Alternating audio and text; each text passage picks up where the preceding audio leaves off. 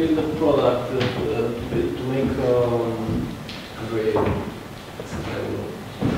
it's emotional. I want to build a product that... And you pitch it to all of these guys as well, not only me. Look at these, there's a room full of investors here. So you want to make it harder, right? Okay. No, easier. These guys are all going to open their wallets later on and invest in you. So. Okay, so I want to build a product that will be composed of entertainment and games that would really matter for your kids and for you as a parent. Maybe even for the other people as a strategy for. Okay, so huge growing market. A simple creative solution. There is competition in all areas covered by the product, but none of them combines everything creatively. Crowdsourcing platform, which will be simple at the beginning, very simple. I'm already designed that. Possibility of selling, revenue model, subscription, item purchase, in-app purchase, and also payment services. Like you have a profile for your kid, you see what problems could they have. I made some custom development for kids and parents, only for the problem at the beginning, and also a little bit of research, actual research. Some things used in startup, mine, agriculture, big pivoting possibilities in case, I don't know why it should work, but in case it doesn't, it happens sometimes.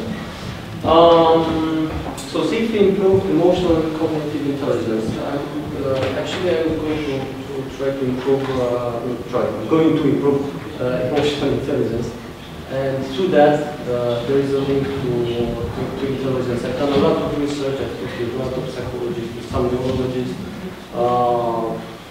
some people in personal development, and I think I have a way that could be patented even. Okay, some details about content: children's stories, jokes, extraordinary facts, animated illusions, and magic, games, and famous quotes. Actually, all of them will be animated. Except for the games, which are interactive. Even the stories are interactive. You can ask them, building confidence, and what I've summarized that could be good for a good functioning human being is have good self-confidence, which I don't have right now. To have empathy, creativity, and also self-confidence. This would really help in your life. That's it? Okay.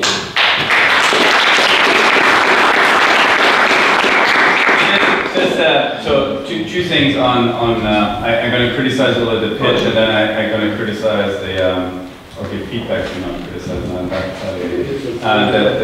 the business. The first one on a pitch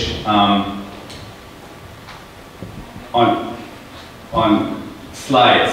Always make slides, I think the person that has nailed it in the corporate environment is certainly Apple, right? Steve Jobs was a master of slides. And what usually works much better is using less words and more pictures that really express something. The second thing I would always think about is tell a story, right? People will never invest on tons of facts that you're going through a bullet list. They want to tell a story, right? And they want to hear a story. You should tell a story, right? So the third point is, in your first sentence, you need to say what exactly you are, right? So you're a casual game for the kids market, or you're a casual game that tries to combine fun and education. For kids, or whatever it is. But be very precise from the beginning on what exactly you're trying to do. Sometimes it really works, if you say, I'm TripAdvisor for restaurants, or I'm Amazon for children growth, or something like that. So take a really a name that everybody knows and kind of say, I'm X for Y, right? Sometimes it's simplified, but it puts everybody immediately into the point of Why is that important? Right? So I'm light to me for kids. For example. Yeah, you can say that. Yeah. So that's on the pitch. Just simplify it, tell a story, why would people invest in you, what is the big thing about it, etc. Coming back to kind of the business, casual gaming is, I mean, it's a huge market, and I think there's good monetization opportunities, etc. It's also very tough to kind of come up with a differentiation these days that still works, right? So I would really think about what exactly differentiates you, and what is the approach that nobody else does, right? So I think that I didn't really completely get that from the pitch, but that's something I would think about. It's emotional intelligence training. I don't see that doing in games. I saw it done in a competitor which does it by sending DVDs and some small books. And, so you have to work with kids.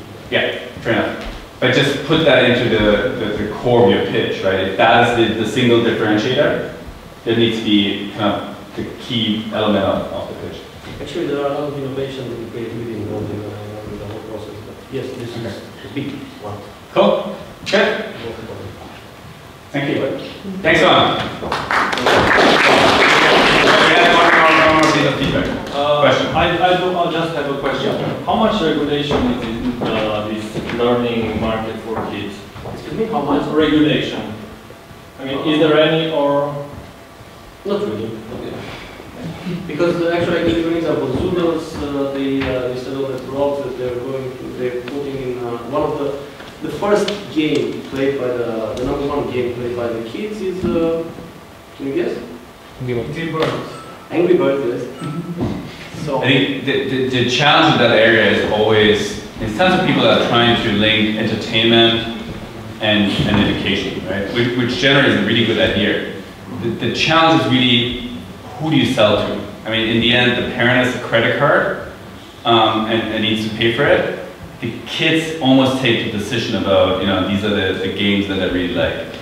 So it's always that, do you pitch the education aspect to the person that pays in the end, or do you pitch the really fun aspect to the kid?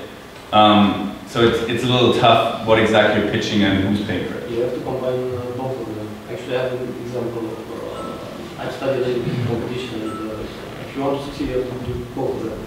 You have to make also customers know kids and parents. So it's, Okay. Cool. Thank you.